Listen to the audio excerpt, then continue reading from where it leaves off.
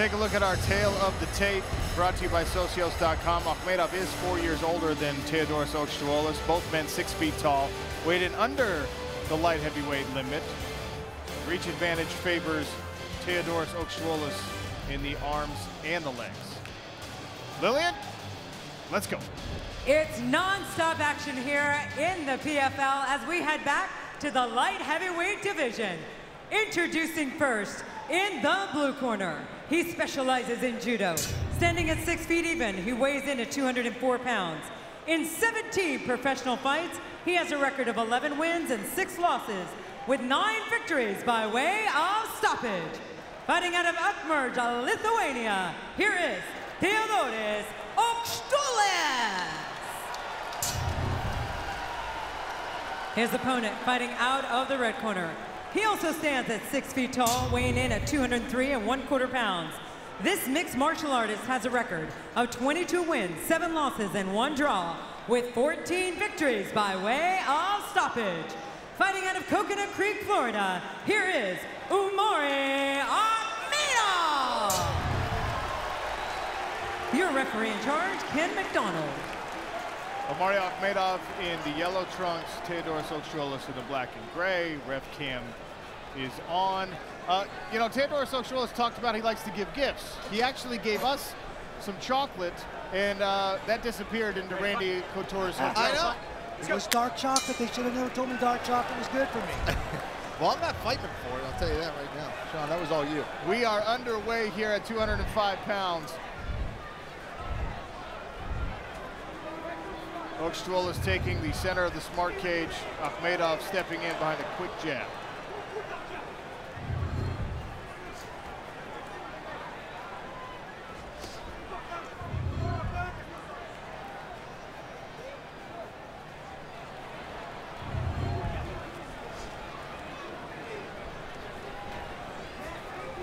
Akhmedov said he wanted to be a little bit more conservative in his approach. Aukstuolis said he wanted to go out there and put on a show for the fans. He wanted an exciting fight, and he wants a finish.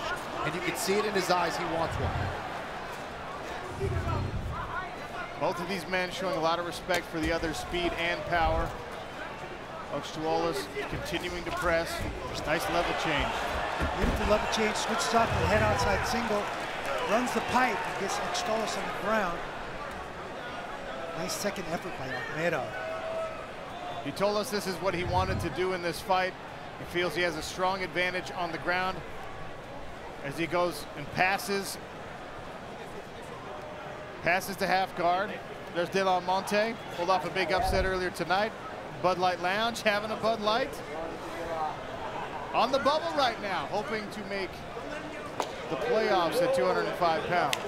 Aukstuolis needs to be careful with that left arm that's framing, because Akhmedov is going to set up that arm triangle right there. He's already trying to set it up.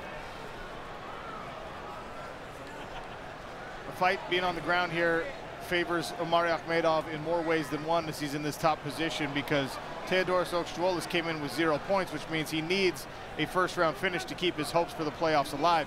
For Akhmedov, he came in with 6 points. A win of any kind secures him a playoff spot.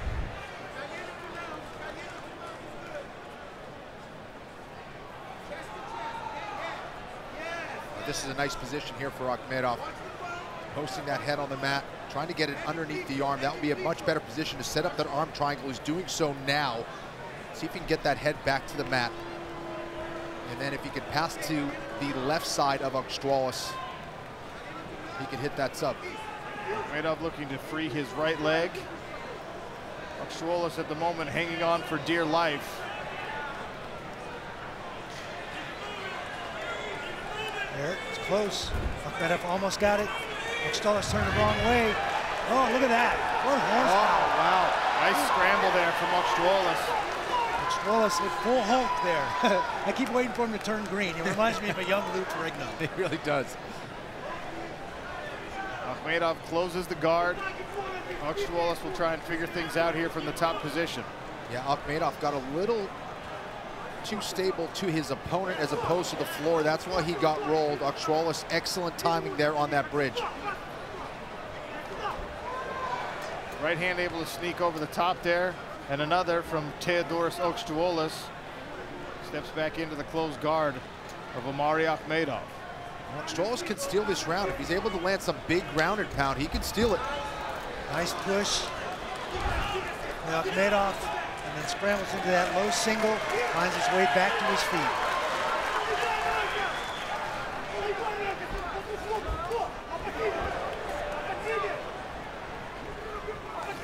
Oh, left hook from Akhmedov. Puts Aukstuolis on silly street. Teodoras is hurt. Picking his shots. Oh, but he landed one in return. There's another left hand from Aukstuolis. Back and forth in this striking exchange.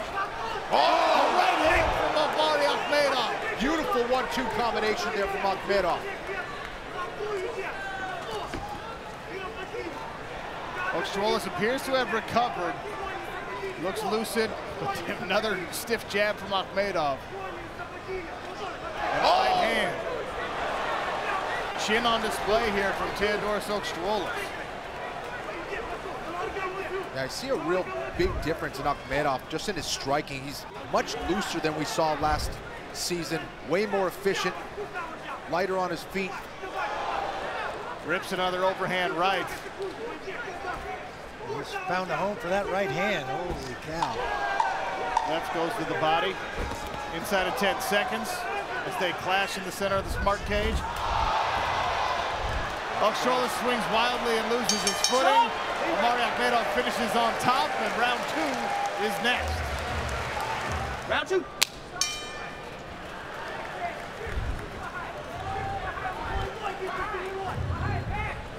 Fighter performance rating favors Omari Akhmedov, who rocked Aukstuolis a couple times in that first round, but the Lithuanian is still very much alive in this fight.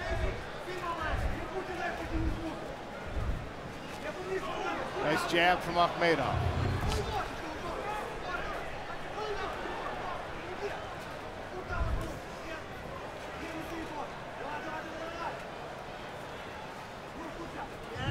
Let's look at the Randy cam here. Gotta watch for that right hand of Omar Akhmedov.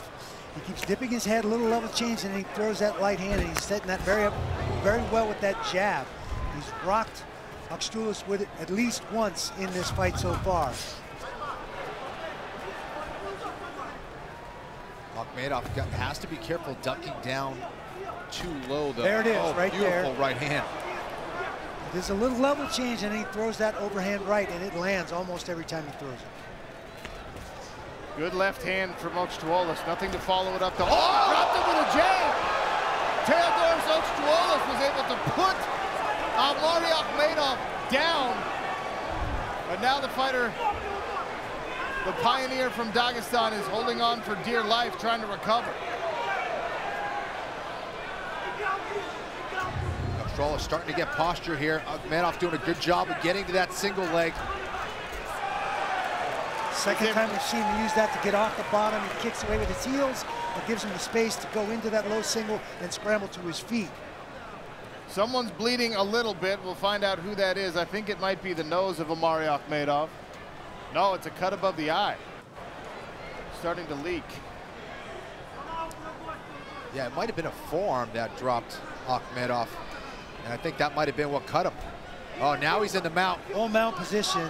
Much better position to secure that arm triangle from than that half guard he was trying to do it from earlier in the first round. An admirable recovery here from Omari Akhmedov, who temporarily was in trouble earlier in this round. Now he's full mount, legs laced. Trying for that arm triangle. You can see him scooping his head in the air on that, trying to trap that tricep and slide in. Aukstuolis doing a pretty good job at countering it. He needs to talk on the phone right now and create some space and protect his neck. Akhmedov trying to slide on the side. He's got it.